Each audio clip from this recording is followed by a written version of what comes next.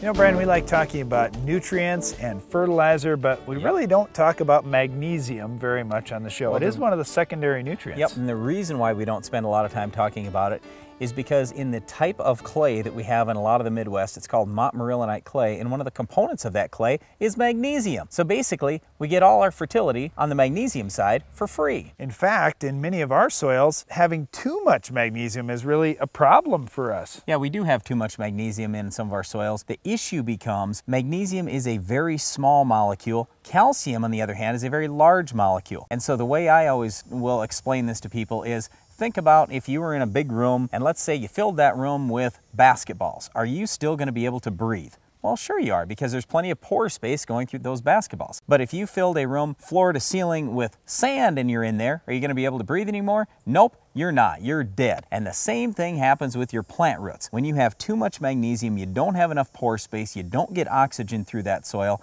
So anytime we look at soil tests and we see excess magnesium, that's usually a good indicator of poorly drained soils, not much air in the soil, poor root growth, and we're also going to have some problems with other nutrients being available, like potassium, for example. If you have too much magnesium, you oftentimes don't get the potassium you want into your plants. Well, it's all a balancing act out in the soil. Just like right now, Brian, we're trying to balance my volume level with all the cicadas in the trees that are making all kinds of noise. It's tough to compete with.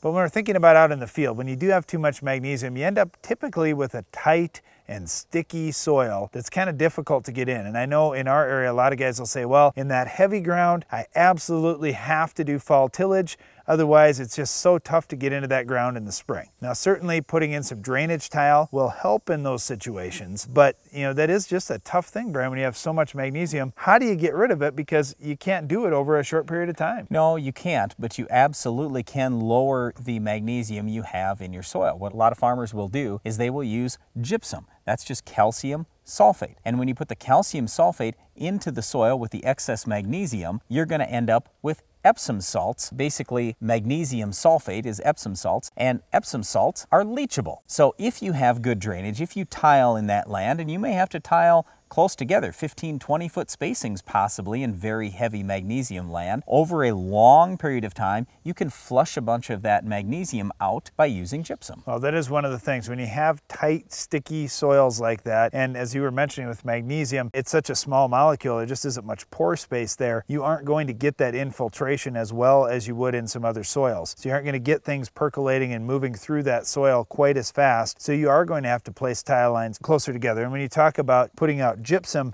we're not talking about a small amount of gypsum here, because think about your soil. When we're talking about a 6-inch soil sample, we're talking 2 million pounds per acre of soil.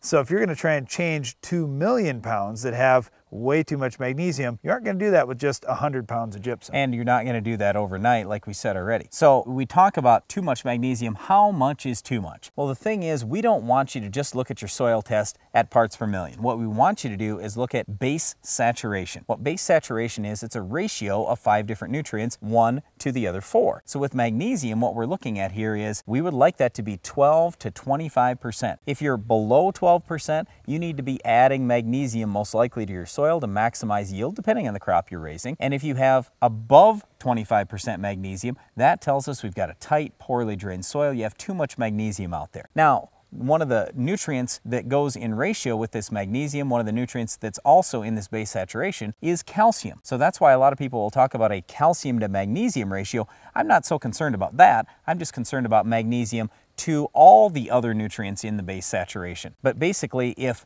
you put more calcium out in your soil, then percentage-wise, the amount of magnesium that's out there is going to go down. So that's the other thing you gain when you go to gypsum, which again is calcium sulfate. Well, and as you mentioned before, when you have magnesium soils and you put calcium sulfate on, that magnesium is going to displace the calcium and flush out of the soil, leaving you free calcium. So in effect, you're putting more calcium on and getting rid of some of that magnesium so you can get that ratio more in line. In base saturation, those 5 nutrients are going to add up to 100%. Calcium, we'd like to see at least 65% out of the 100. So if you've got way too much magnesium, I know for sure you have to have too little calcium out there because there's only so much in 100. So if you've got way more, like 40% magnesium like we have on some of those heavy clays, all of a sudden you can't have any more than 60% calcium. So I know putting more calcium on is going to be a positive. Yep, so once again, what we suggest you do with this magnesium thing is take a look at a base saturation test for your soil. If you're below 12% base saturation of magnesium, add some. If you're above 25%, you may consider doing some other things, whether it's putting gypsum out there or getting any calcium source out there. Also, improving your drainage. That's going to help over time to reduce the effects of that excess magnesium. Improving the drainage